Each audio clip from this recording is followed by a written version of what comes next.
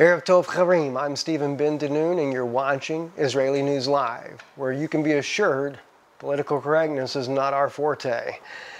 Today, my wife handed me an article entitled Palestinian Terrorism Funded by the EU. This came out today on the 21st on the online magazine called Front Page Mag. I wanted to read this article to you because it's very insightful here. It says, in a ploy to avoid negotiations with Israel that might actually force him to make such minimal concessions as ending the conflict with Israel and recognizing Israel as the state of the Jewish people, Mahmoud Abbas, chairman of the Palestinian Authority, the PA, can count on the European Union, the EU, to support him. That support has been both financial and political.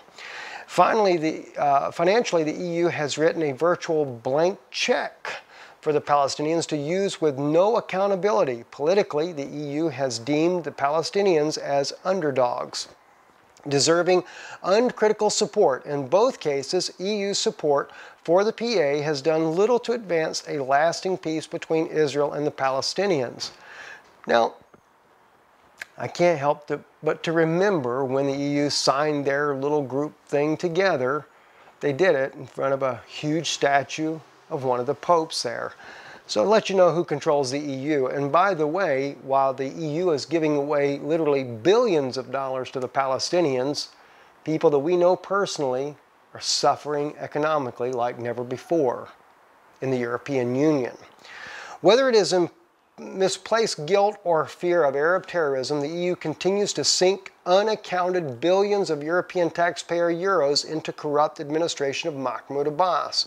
According to the United Kingdom's Sunday Times, the Palestinian Authority squandered nearly 1.95 billion euros, or $2.64 billion, in European aid through corruption and mismanagement between 2008 and 2012. The Sunday Times reported that billions of euros in European aid to the Palestinians may have been misspent, squandered, or lost to corruption.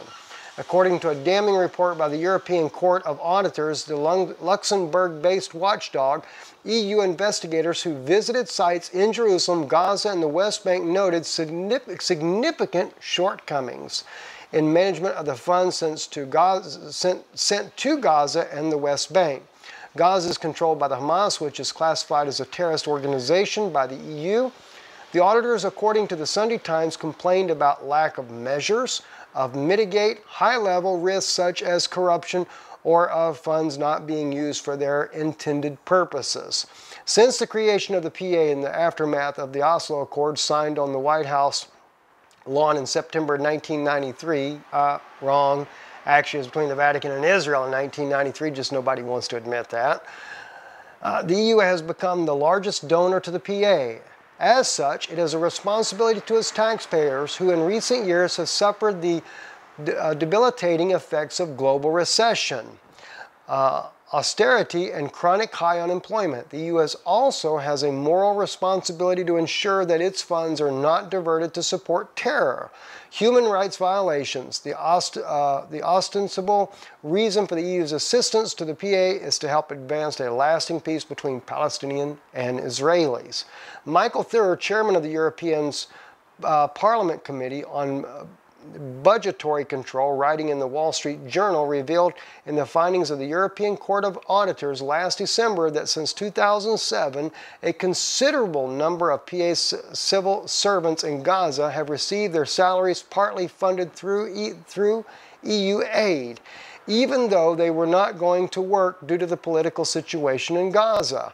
Thorough questioned how this contributes to peace building. He also asked how the EU can preserve its credibility back home when it pays salaries to people who don't work, while millions of European citizens are unemployed. I think it's a very good point. Well, just stands to reason.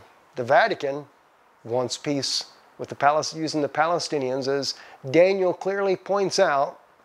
She'll come up strong. The prince that is to come will come up strong with a small people. Palestinians are only that little tool in the works. I'm Stephen Ben Danoon. You're watching Israeli News Live here in Jerusalem. Lyle, let's go.